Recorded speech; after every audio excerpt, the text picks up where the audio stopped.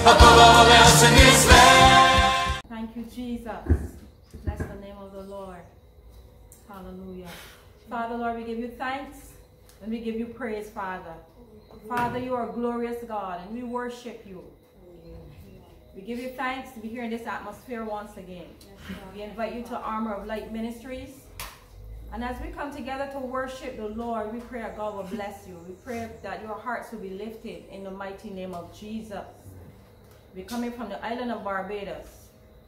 And God is so good. And he is so mighty. We just want to give him thanks today. We want to praise his name. Father, we thank you. Hallelujah. You are a good, good God. We thank you, dear God, for every soul, dear Father, that is listening, oh God, to this video today. Father, we pray, dear Father, that your mighty hand, dear Father, will take control of every situation and of every life. In Jesus' name. Father, we declare that every heart, dear God, will lift, dear Father, to you, dear God. Father, that people will open up their hearts and their minds, dear Father. We pray for understanding. We pray for knowledge, God. We pray for wisdom. We pray, dear God, that your divine presence, dear Father, will fill and flood our lives in the mighty name of Jesus. Father, we pray for the ministers that are going to minister today, Father. Bless them, Father. Let your anointing be upon them, dear Father, in the mighty name of Jesus. Father, we give you all glory, we give you all honor, and we give you all praise. Amen. Amen. Come with me, all my life, take over. Come breathe in me, and I will rise on eagle's wings.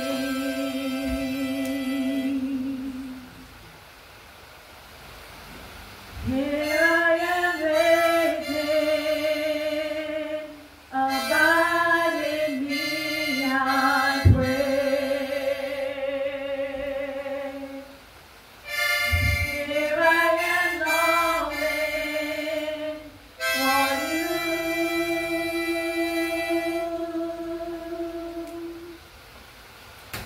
Hiding in your love, bring me to my knees. May I know Jesus more and more.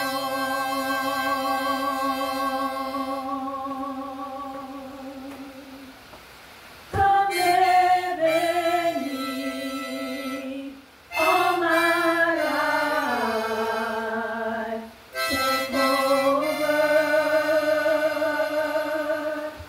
Come breathe in me, I will rise on eagle's wings. Come live in me, all my life, take over. Come breathe in me, and I will rise on eagle's wings, on eagle's wings.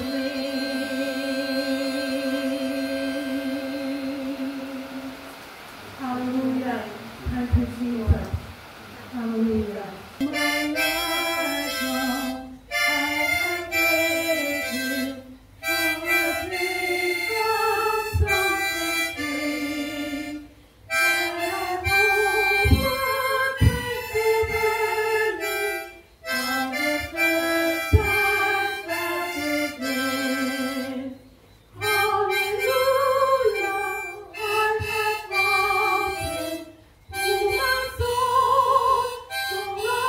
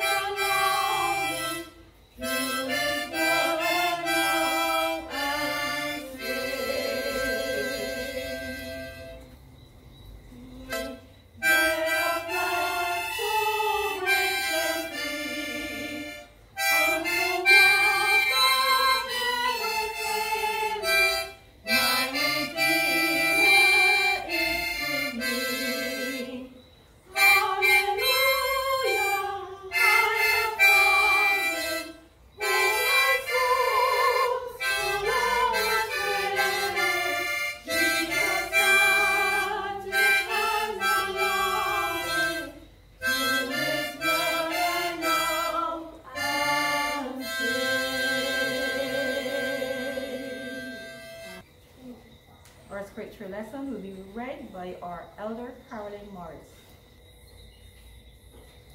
The lesson is taken from Psalms 63, verses 1 to 11, and it reads, O God, thou art my God.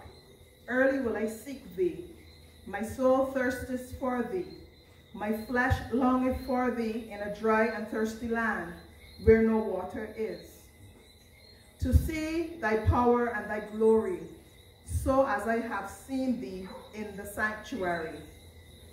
Because thy loving kindness is better than life, my lips shall praise thee. Thus will I bless thee while I live. I will lift up my hands in thy name. My soul shall be satisfied as with marrow and fatness, and my mouth shall praise thee with joyful lips. When I remember thee upon my bed, and meditate on thee in the night watches, because thou hast been my help, therefore in the shadow of thy wings will I rejoice. My soul followeth hard after thee, thy right hand upholdeth me. But those that seek my soul to destroy it shall go into the lower parts of the earth. They shall fall by the sword. They shall be a portion for foxes. But the king shall rejoice in God. Everyone that sweareth by him shall glory, but the mouth of them that speak lies shall be stopped. Matthew 5, verse 6. Blessed are they which do hunger and thirst after righteousness, for they shall be filled. Hebrews 11, verses 23 to 28. By faith, Moses, when he was born, was hid 3 months of his parents, because they saw he was a proper child, and they were not afraid of the king's commandment. By faith, Moses, when he was come to years, refused to be called the son of Pharaoh's daughter, choosing rather to suffer affliction with the people of God than to enjoy the pleasures of sin for a season, esteeming the reproach of Christ greatest riches than the treasures in Egypt, for he had respect unto the recompense of the reward. By faith he forsook Egypt, not fearing the wrath of the king, for he endured as seeing him who is invisible. Through faith he kept the Passover and the sprinkling of the blood, lest he that destroyed the firstborn should touch them. Here endeth the reading for this evening. Mother Graves is going to help me sing now Springs of Living Water.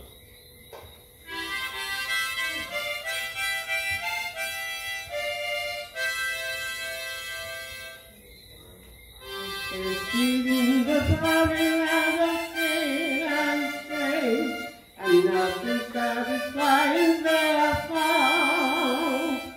But to the blessed cross of Christ one day I came, with springs of living water to the bound. Drinking of the springs of living water, happy now am I, my soul is satisfied. Drinking of the springs of living water, a wonderful and bountiful supply. A stream of living water from the hills above, it makes me glad and happy all the way. So glory, grace, and blessing all the path has drawn, I'm shouting hallelujah every day. Thinking of the springs of living water, happy now am I, my soul is satisfied. Drinking of the springs of living water, oh wonderful and bountiful supply.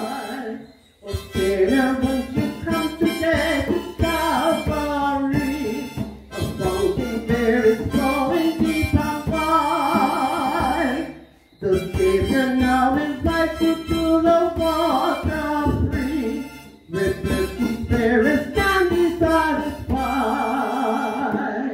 I'm drinking of the springs of living water. Oh, happy now am I, my soul is satisfied. I'm drinking of the springs of living water.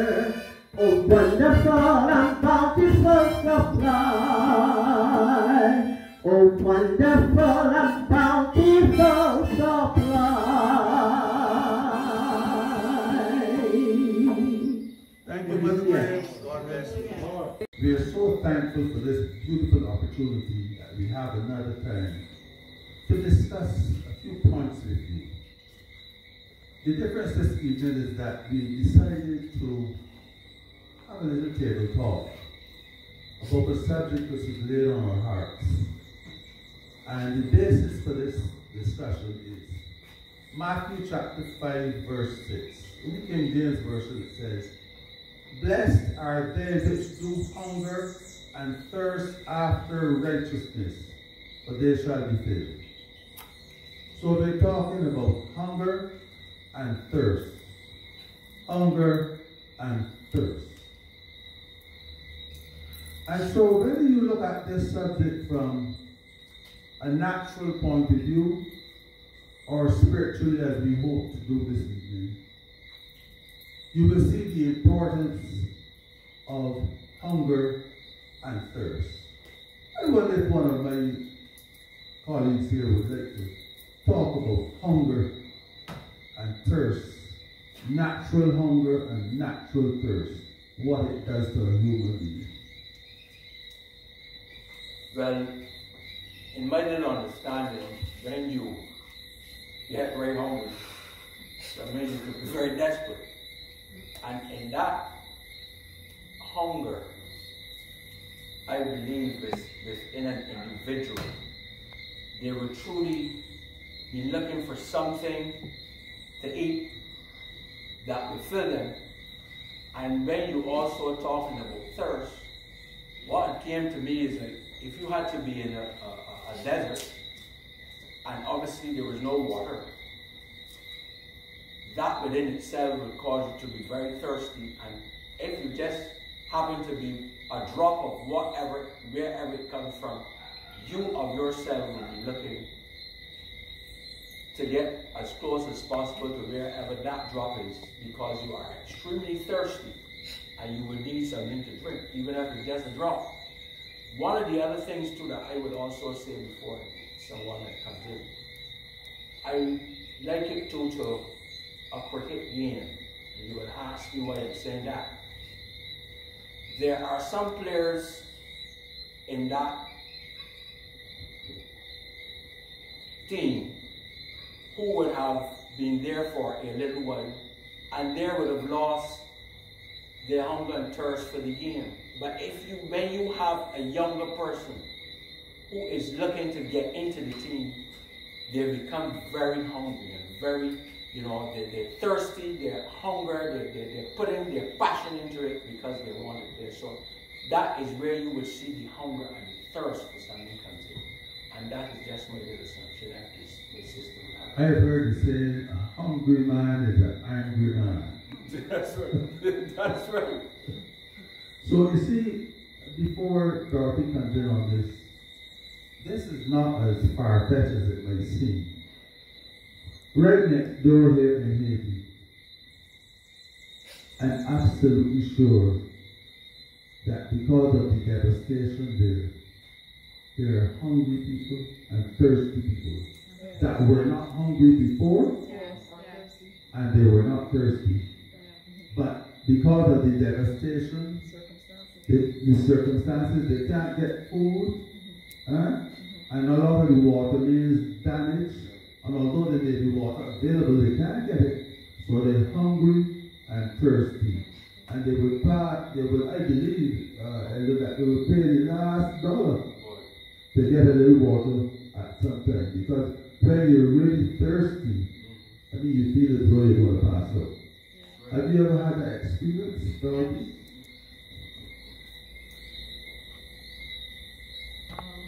Fortunately,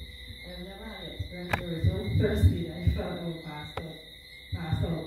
But when I think about hungering and thirsting, I think of it as a part of life, a part of living. Everyone at some point in his or her life gets hungry or gets thirsty. So if you are not getting hungry or thirsty, this is in natural. At some point, something is wrong. When as a mother, right, if you have a baby, a newborn baby, and that baby has no desire to eat, has no desire for milk, something is wrong. You have to take that child to a doctor or something to get it checked out.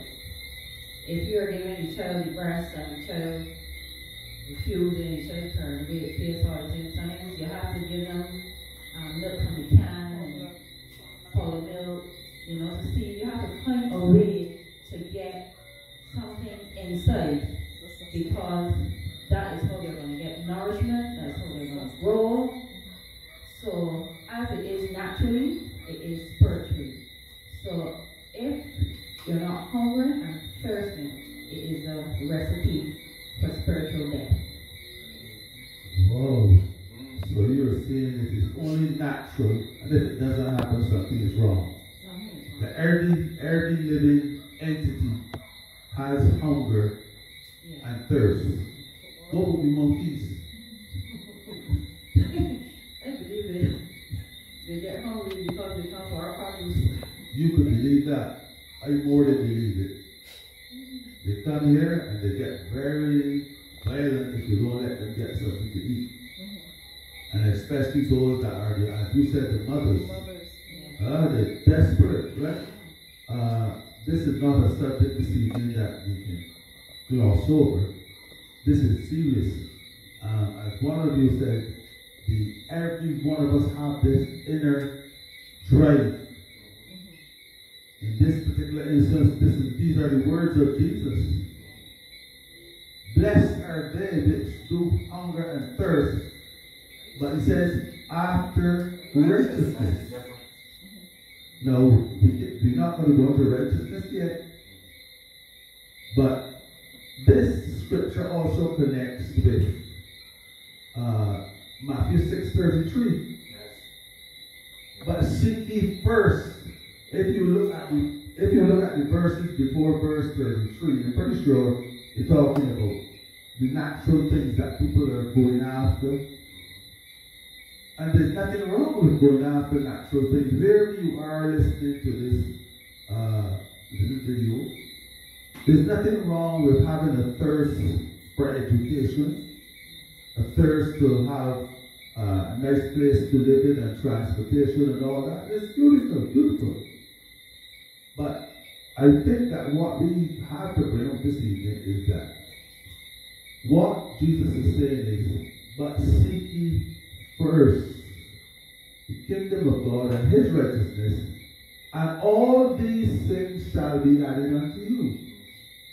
So if we go after all the other things first and leave out righteousness and the kingdom, it seems as though we won't get very far. Am I right? You are absolutely right, because there is a part here in your reference, which will be talking about. You see in Matthew 46, you reference, and it is number 2. The Christian hunger for the things of God is destroyed by worldly anxiety, deceitfulness, worldly anxiety, deceitfulness of riches. What does that mean, deceitfulness of riches?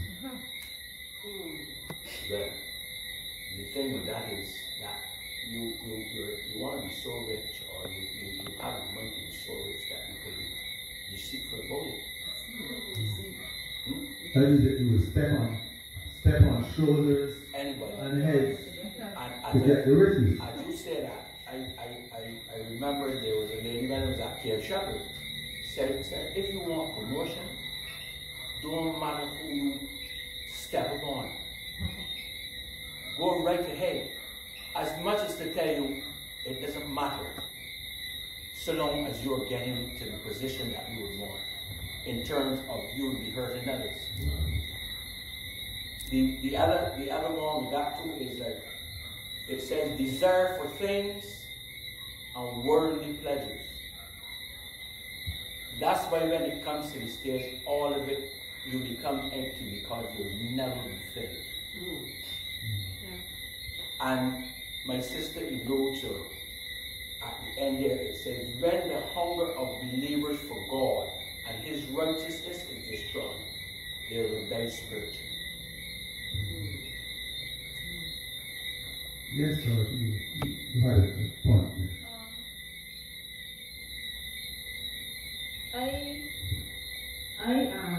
I believe that if you hunger and thirst after the wrong things or things that are not of God, and you keep filling yourself, you will get filled because you're filling yourself.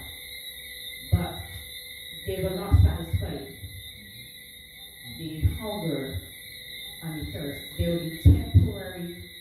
It's like a temporary filling. It's like, we go and top up our phones. We call it top up. It's like topping up. Right? And quick, so you realize your top up gone. Right? So it's not lasting. It doesn't satisfy the hunger. So you find yourself yearning again. Yearning, not that God wants us, to constantly yearn for him. But this is a different, it's a non-satisfying experience. Right? That you can go through in life, and you might not even realize you go through it. Sometimes you find yourself going through cycles. Then you read this, I thought about we will not do that. And she used to go to that well every day. Because she was thirsting. She was thirsting. But what I saw when I read it is that she was thirsting but went after the wrong thing to quench her thirst, which was a companion or a mate. Right? So she had, when Jesus met her that particular day, she was going to that well all the time. She was just thirsting and loving. And sometimes we as women or many females, we go through a stage in our life where we are looking for love. Men too are searching for love. See, that's somebody else. Like this subject. Searching for love. And then you go searching and you find yourself with the wrong mate, and now you get rid of him, and then you find yourself with another mate, and you get rid of him. Find yourself with another mate, and then you get rid of him. You find yourself over and over and over again. Because what you're filling yourself with, what you're using to satisfy the hunger and the thirst is not working. It is not the solution. Right? Jesus is the only solution. Right? So, but you say that with a straight face. But there are people who would say that you have no ambition. How do you respond to that? When people say that you just church, you let these church people fool you.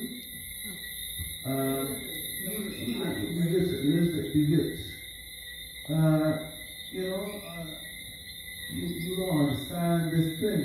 If you want to get on in it, you're going to do things to get on in life. How do you respond to that? Now, you see me now with what I'm saying, the position I'm in, that's what I was saying. But I have been there and I have done that. Amen. That is what I will say. I have been there, I have done that, I have tried it, and it ain't working. Right? Some of us realize early, this ain't working, and we get off that road. Some just keep going. right? And I just spoke to myself, right? And I made decisions and I made choices, and I said, no, this is not what I'm doing. But you know, we say sometimes that you have to face reality. Sometimes the children say, oh man, he old, she old. He lived his life already, she lived her life already. You gotta enjoy yourself because you're young. They don't understand. Huh? So who do you respond to a young person who will say to you, you could afford to say that now because you passed through and you enjoy yourself very, very well and enjoy yourself. What would I say? I enjoy myself, apparently it seemed to be for a time, but the hurt and the pain was not worth it. It just wasn't worth it. So how do you respond to the fact that some think that they're smarter than you and that they will get through? Now that's nothing new because at my time I thought I was smarter than the older people too. So we all think when we're young that we're smarter than the older generation. But experience, they have experienced things that we might be now experiencing. And they have been there and done that, and they know what the end might be like or will be like. So if somebody show you a hole in the road and you want dropping it to feel it, what it feels like, instead of taking the warning, that is up to you. So do you think you can get many volunteers? And do you think you can get many volunteers to do what Moses did? Moses was in the palace. Huh? Yes. Come on, man. You could be higher than that. Huh? And that scene Hebrews, it says something there. By faith, Moses, when he was 20 years, refused to be called the son of Pharaoh's daughter, choosing rather to suffer affliction with the people of God than to enjoy the pleasure of sin for a season. How do you respond to that? At the time that was hard for Moses to say, not how I was living before. I would never, or in my wildest dreams, even go there to what my sister would say. But it come back now to haunt me in the fact that I am experiencing what was told to me before. You will see when you should fit, you know, when you get to that position, how you will be viewing it. And you would have said on time and time again, as you would reveal, that the things that you would have passed through you and your wife, that some of these young women would, at some point in time, if they stay here, I don't see or I don't understand what Pastor William or here's this thing. But until you experience that, that is something different. And we are here, reality is more than talk. But I had to put in that because Moses would have had to be in a place where he would have been knowing and understanding God. But if you as an individual love the sin and you are out there and at the given time with me, there was nobody can convince me that I was doing wrong. Okay. Dorothy, you've got children and neighbors' children. And you know that there are certain routes that you yourself passed that brought a lot of hurt in the long run. And you feel compassion for them. And you look at this same subject and you say, what can I say or what can I do to cause these children of mine or my neighbor's children to understand that in order to succeed in life in the true perspective, they're going to seek righteousness first and all those things good. What can you say? What do you do?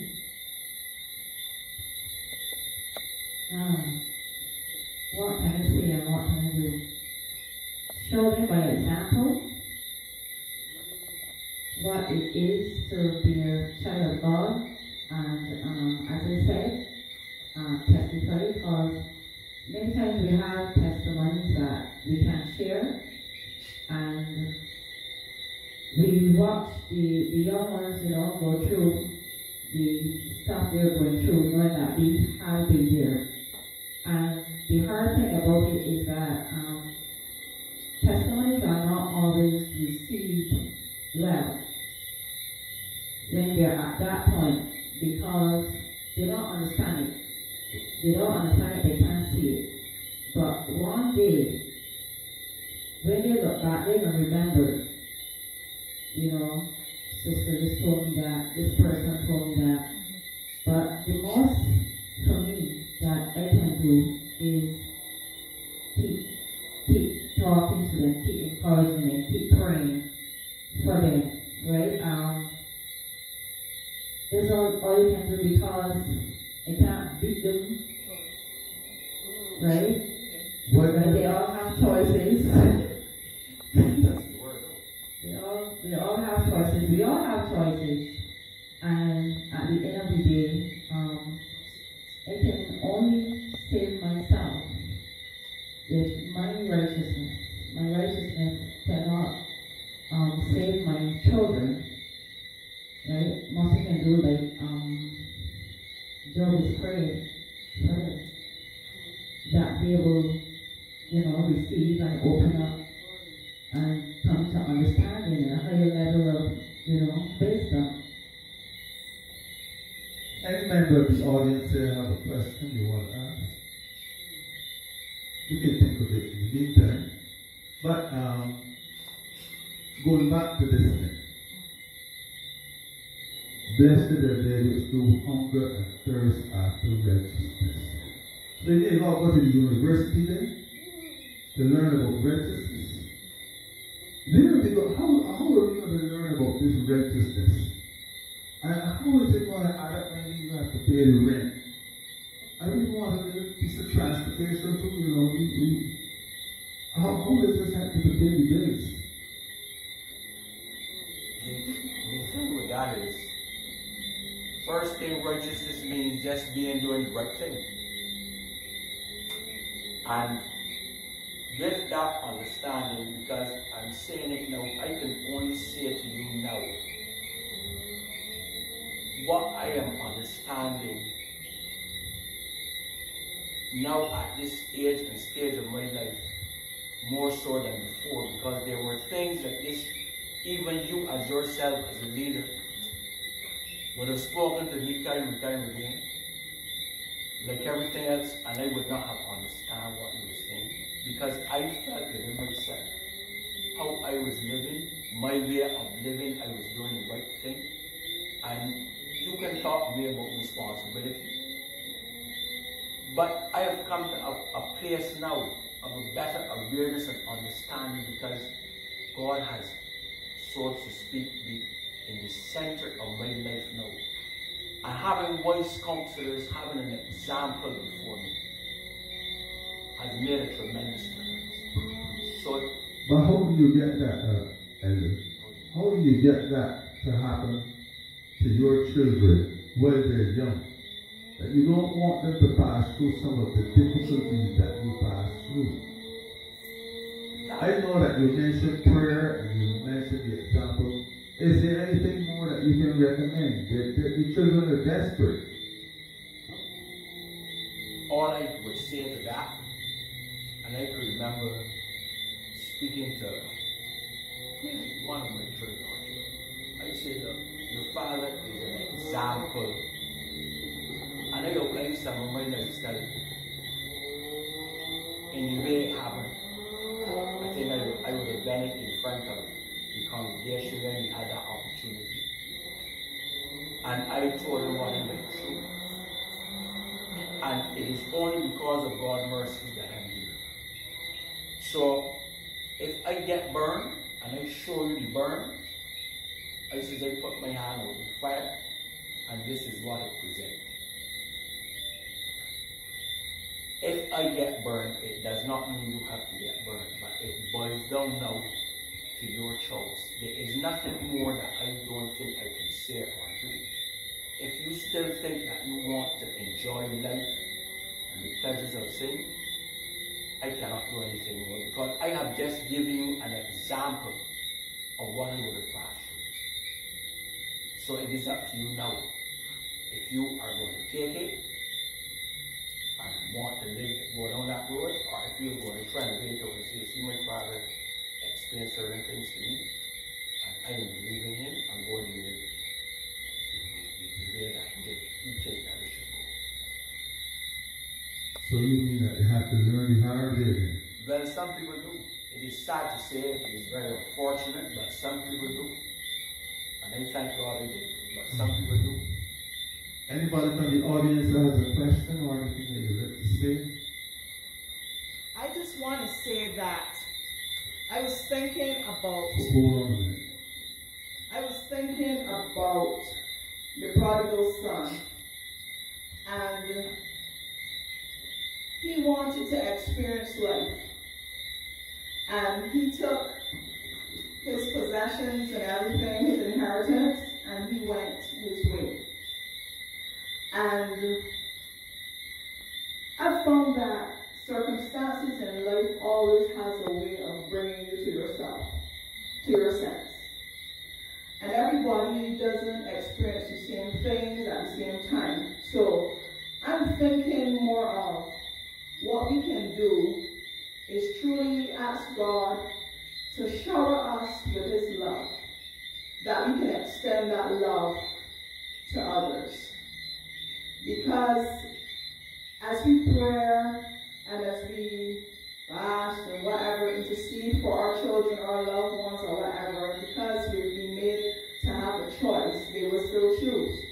But still being in a position to be there for them, then life throws that curveball.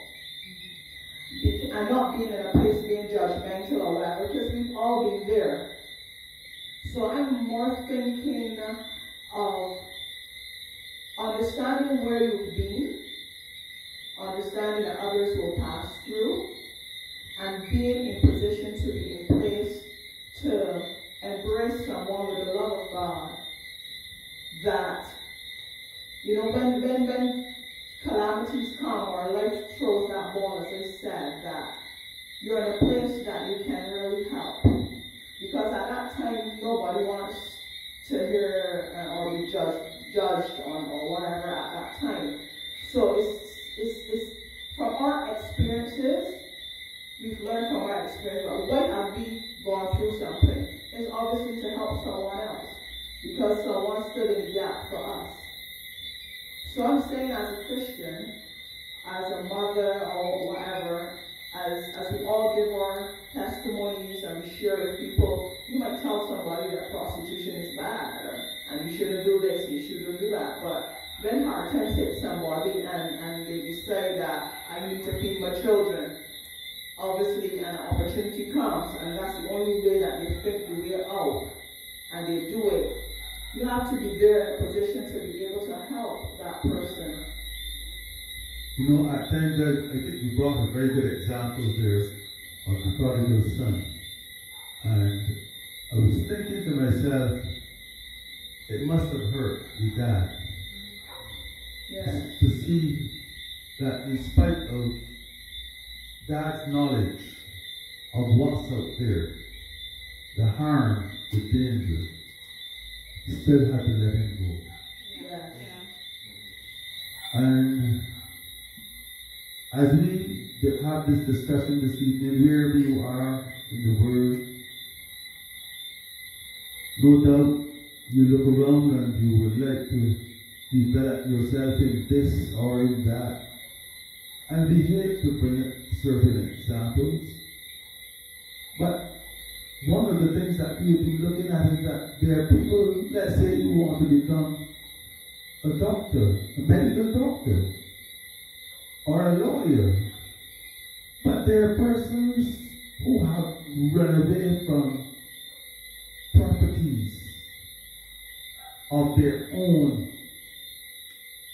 with their cars and probably yachts, but for their own life, for their own safety, they'll have to walk away from it.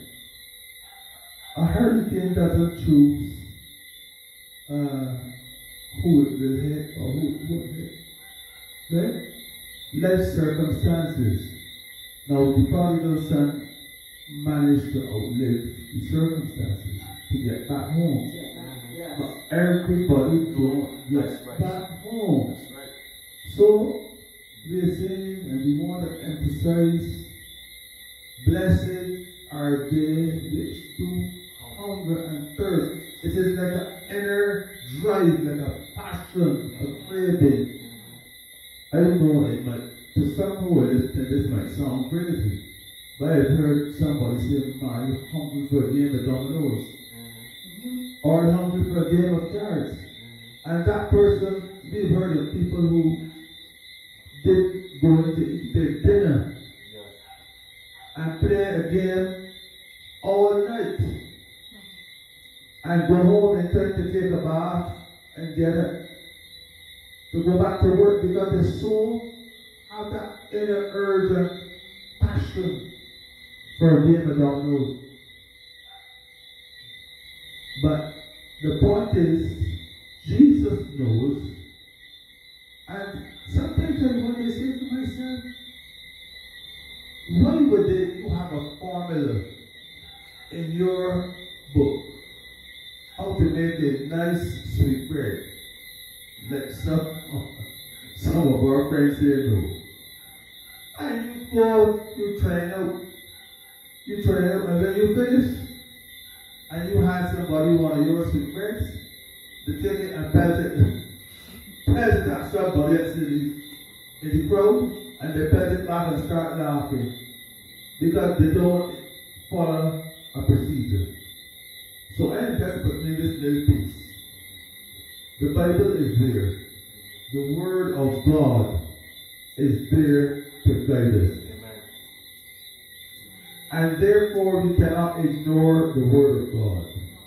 The Word of God spells out clearly. If you want to be blessed, there are conditions. There are conditions to be met. And if you by any means find just like a jar and you get in and get something, you may not know what is inside there to get you. Because there are people who get stuff all over the world. And how they get it don't always be righteous. But then if you've gotten something in the righteous way, you can sleep well. Amen. Amen. Yes. Amen. Amen. If it's in an unrighteous way, and you heard a couple of vehicles screeching and coming down your yard, you might just get out faster than them. So, really and truly, we're asking you to consider that the Word of God is very relevant. And we are living in times. We are living in times that we cannot. Tomorrow is not promised. That's right. To anyone. There's nobody. So right. And you can be a millionaire today, and tomorrow you can be a pauper. Circumstances change. You may be a millionaire and the currency changes, and all of a sudden you have got money. So we need to understand that Jesus didn't put this here because he had nothing else to do. It was important. We need to hunger and thirst after something that is right. Amen. Amen. When we are thirsting after what is right, we will be filled. Yes. Yes. Everything else will be added. And the other things will be added. Absolutely. So wherever you are today, if there's any other point before we wrap up.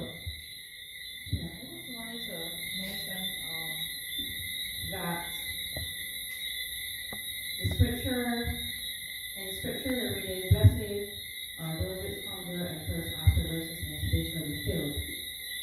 You realize that it said filled. And God doesn't just, he just doesn't give you a temporary feelings. And you must empty. He likes to work with empty vessels. He fills empty vessels. He doesn't top up on top of things that were there, and he empties out all of that stuff. And the things that you might be worrying about from your past or whatever you went through, and the past hurts and pains, he empties out all of that, and then he just fills you. Right? And when he fills you, you're a new person. It's a new beginning. Right? So, yes, all things are passed away and all things become new. And that came to me very strongly, and there were some scriptures I had here. The widow in the Old Testament, then Elisha told her to go and get, when she had her last oil, and he told her to go and get Go borrow vessels. some vessels, and they were filled them up. And Jesus, the first miracle, they were empty vessels. 6, I think there were. Right? And he said, fill them with water. Yes, the pots. Fill the pots with water. And also the woman at the well, right? Her life was empty. Right? So when sometimes, as Mrs. was saying, sometimes you got to go through a situation or something that brings you to that point, that breaks you. Right? Some people have to come to that point. And then, there's no more. There's, nothing else to hold on to. Yes, the end of yourself is then they open up. Right? And the Spirit of God can then fill them. Right? So He's wholesome and He makes you whole. It's not just, the spiritual aspect of your life, but the whole aspect of your life. Right? Nothing like it. It's a total change. Amen. Any other points? Anybody else? Mr. Karen, Mother, very good one there. Anybody else?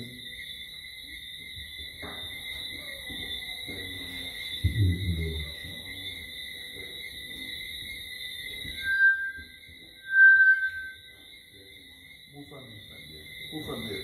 I want to say, speaker.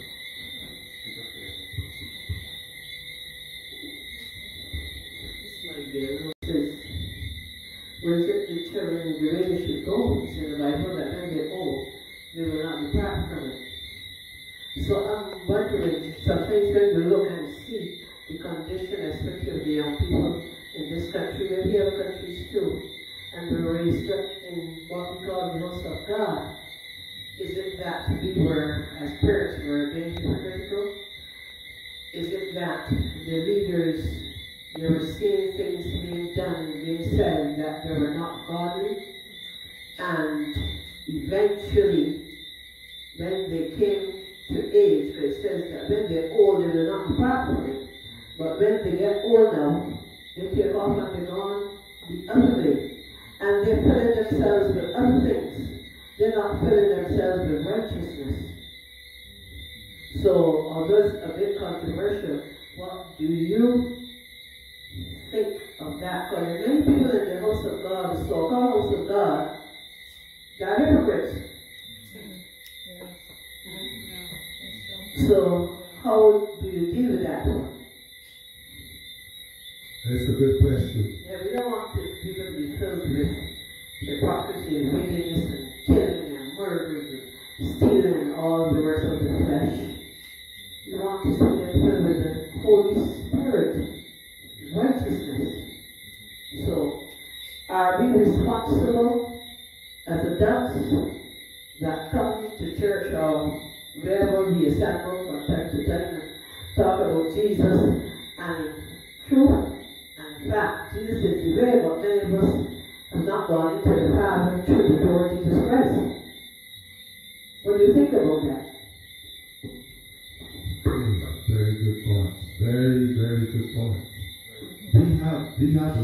we have a lot.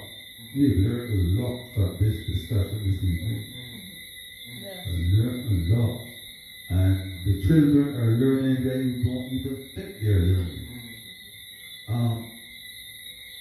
You would see that sometimes a child comes from a home where it might see certain behaviors. And then when you see that child begin to manifest those behaviors there, you begin to wonder. So one of the things we have to do is make sure that we be good examples. We be good examples before children.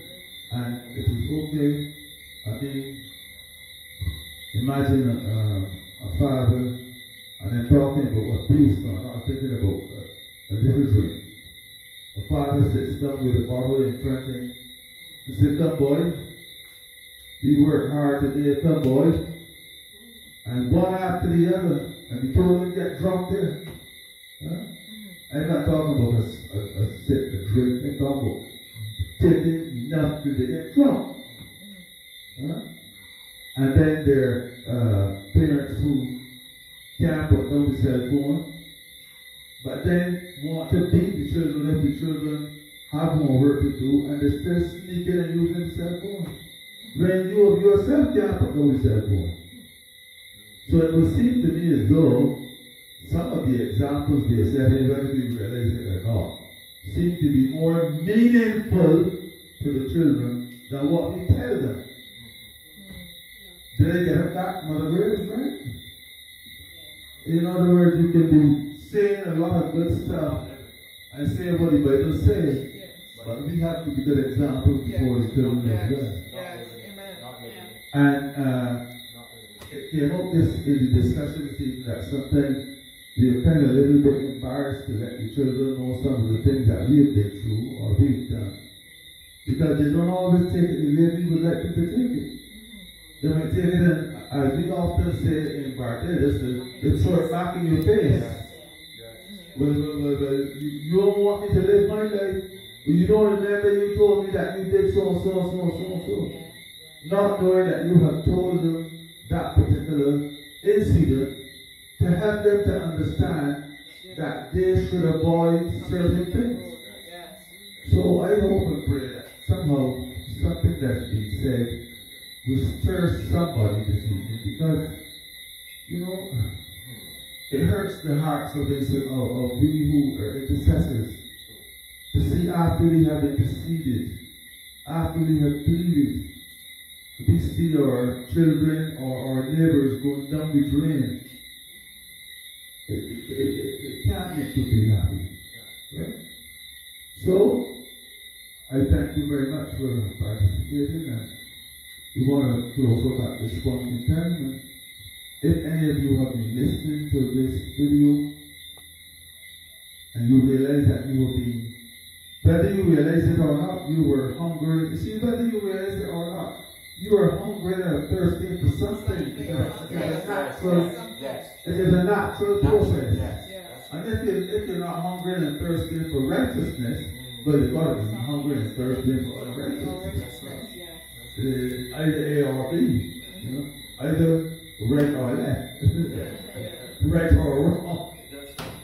So, if you've listened to this little video and you want to believe with us more prayer, we would pray that you would join us in this video.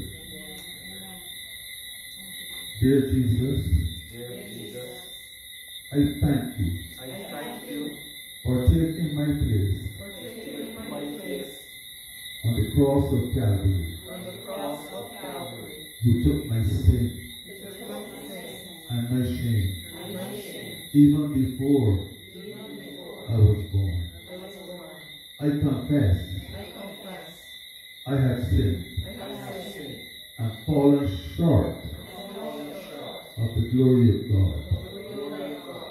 I find myself hungering and thirsting for things, for material things, and ignoring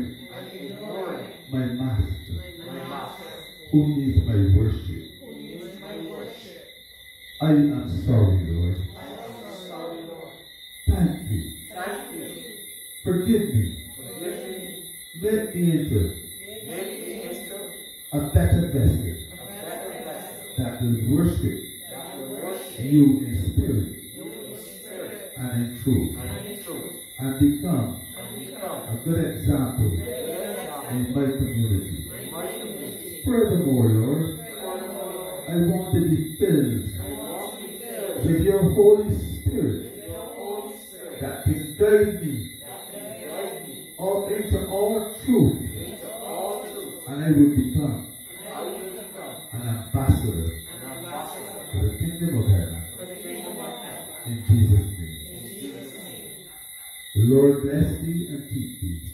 The Lord cause his face to shine upon thee and be gracious unto thee. The Lord let his countenance upon thee and give thee peace. Now and evermore we all say, Amen, and we thank you.